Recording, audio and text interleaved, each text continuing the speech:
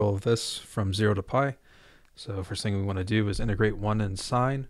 So we end up with x, and then the integral of sine is equal to negative cosine of x.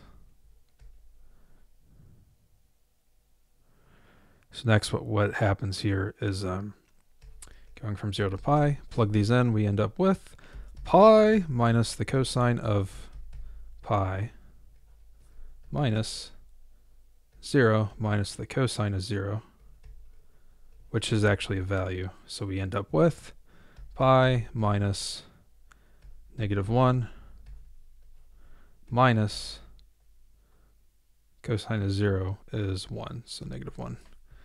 So a lot of canceling here, so we get pi plus 1 on the outside here, and this becomes minus negative pi, so plus 1.